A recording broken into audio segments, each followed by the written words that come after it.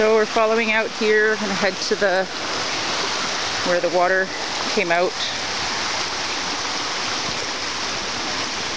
The estuary.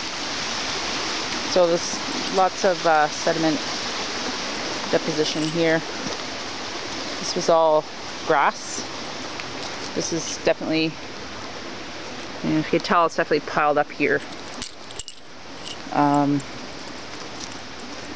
This stuff here is all piled up sediment, and it was flooded all along where all the grasses got. It's dirty. And here we are at the shoreline. It looks like somebody has covered the midden erosion, so people aren't digging around in there.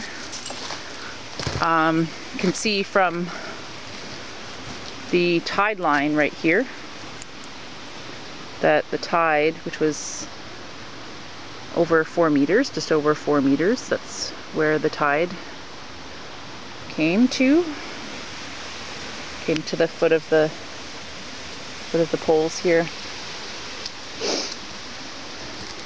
So the water was flowing also through that maple and coming out here, where there's also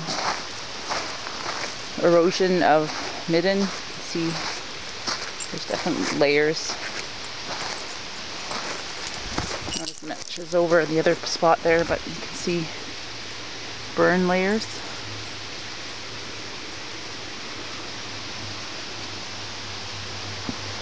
And it's hard to tell here, but it looks like this is all probably all deposition material in the intertidal. This was covered with that vegetation right there. So this is all appears to have been dumped from the creek.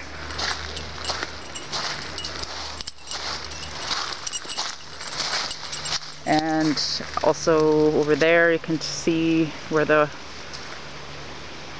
I'm not sure if the water was coming over top or what, but there was definitely, you can see that fan of material coming out there. This is usually a muddy beach. Muddy with some gravel.